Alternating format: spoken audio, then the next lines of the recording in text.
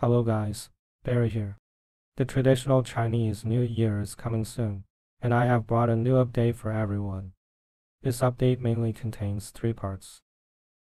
Headed Dynamic Fuse. The dynamic fuse can collide with the environment and has the similar function with the static fuse. You can adjust the settings of the fuse through the following parameters, such as fuse length, fuse material. As for the use of the fuse, you no longer need to add spline points like a static fuse to adjust the position of the fuse. You just need to drag the fuse into the scene, and it can automatically adjust the position according to the environmental collision. Similarly, it also burns from the end without the arrow component, and it can ignite other fuses, firecrackers, or fireworks during the burning process.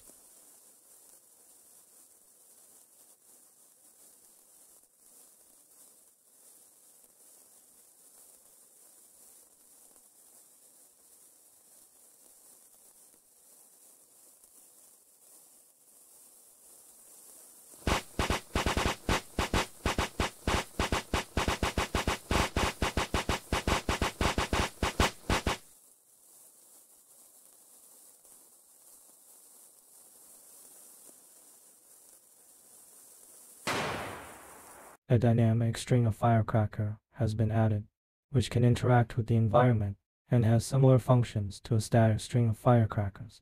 You can adjust the settings of the firecrackers through the following parameters, and the usage method is similar to a static string of firecracker.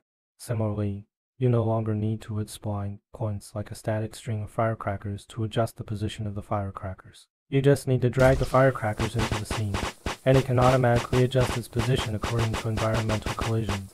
Moreover, all firecrackers have independent models, not just simulated with materials, which is more advanced than the method I provided in the Firecracker remake tutorial for Chinese New Year. It also starts burning from the end, without the arrow component, and it can ignite other fuses or fireworks during the burning process. However, it should be noted that dynamic firecrackers have certain performance requirements.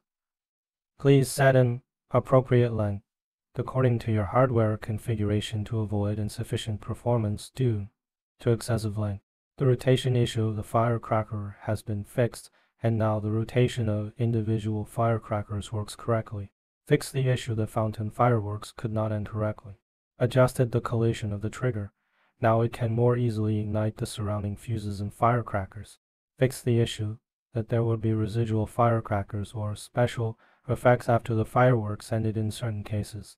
That's all for this update, and thanks for watching. See you next time.